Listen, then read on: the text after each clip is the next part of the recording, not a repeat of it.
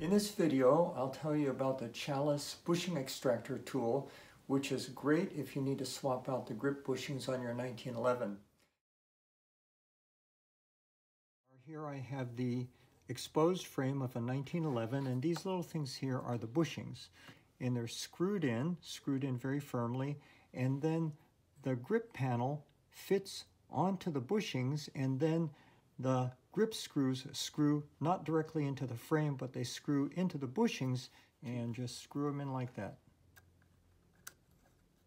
Your 1911 may come with standard thickness grips. An example is on the right, a standard thickness grip panel, and below it over here and here are the tall bushing and its corresponding screw. Or your 1911 may come with slim grips. Here's a slim grip panel over here with its corresponding short bushing and the short screw that goes with it. If you want to change the grip panels for others of the same thickness, you simply unscrew the grip screws, swap out the panels, and reattach the screws. There's no need to mess with the bushings. If, however, you want to switch from standard thickness to slim grips or slim to standard grips, you'll have to remove the original bushings and install the appropriate ones.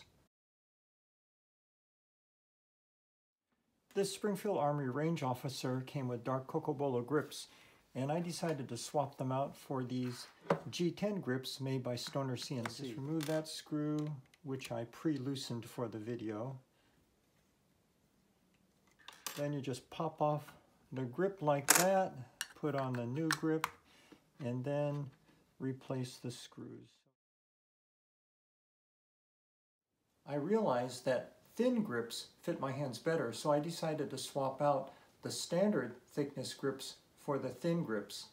However, that becomes more complicated because if you're going to do that, you have to also swap out the bushings, and that can be difficult because bushings are often Loctited in, or sometimes are staked in too, and they can be very difficult to remove. Springfield Armory fortunately doesn't stake their bushings, but they are Loctited in, and in my case they use permanent red Loctite. Remove the screws. Then to soften the Loctite, I heated the bushing with a soldering iron for about 5 minutes, and this is just for demonstration. It's actually a cold soldering iron, but after heating it for about 5 minutes, hopefully to get the temperature above 500 degrees, which is required to soften the Loctite, then using a screwdriver, you can fit it into the screw slot in the bushing and then unscrew it, and it can be very difficult to remove, but this is the procedure.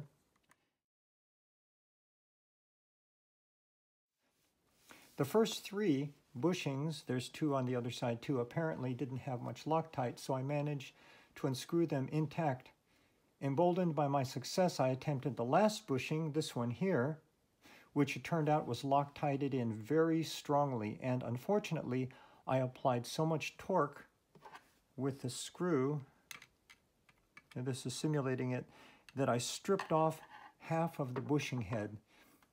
Now I had a big problem, because I had applied so much torque that I had damaged the bushing, but it was still firmly seated in place, and I had no way to get it out. And that's where the Challis bushing extractor came to the rescue.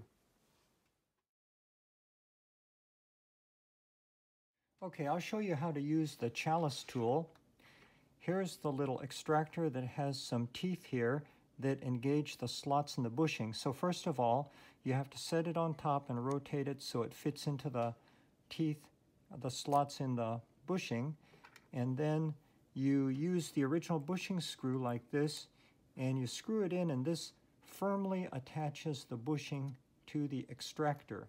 Then once that's in, then you have this little torque bar that you slide in, and this allows you to apply a lot of torque to the entire body of the bushing without putting excessive pressure just on the screw slots on the head of the bushing. Use this little torque bar like this.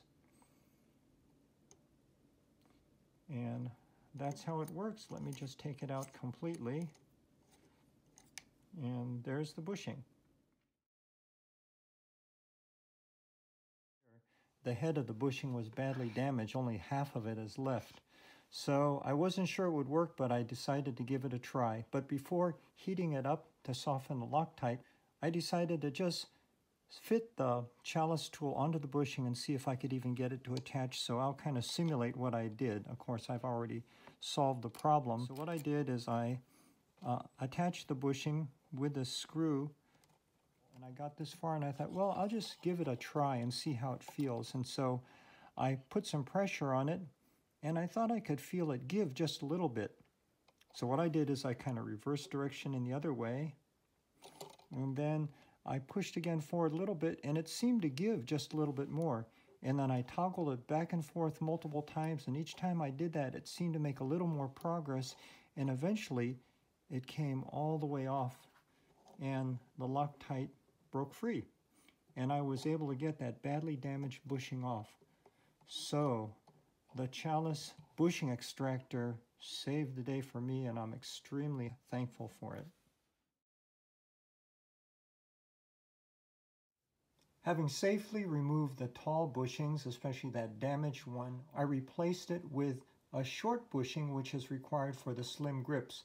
In this case, I use bushings made by Challis, and these come not with a screw slot on the top but a hex head, which make it much easier to install, and you can tighten them up with less risk of damaging the bushing head. Challis has another great idea, namely these little O-rings that you can see the little O-ring fitted on top of the bushing. I did it on the other bushing too, and now they're ready to receive the thin grips, and I'll try to slide them over there. They also have a little O-ring that you can fit over the grip screw. With the O-ring in place around the grip screw, now I'm ready to screw it in and securely attach the grip panel, so I'll do that now.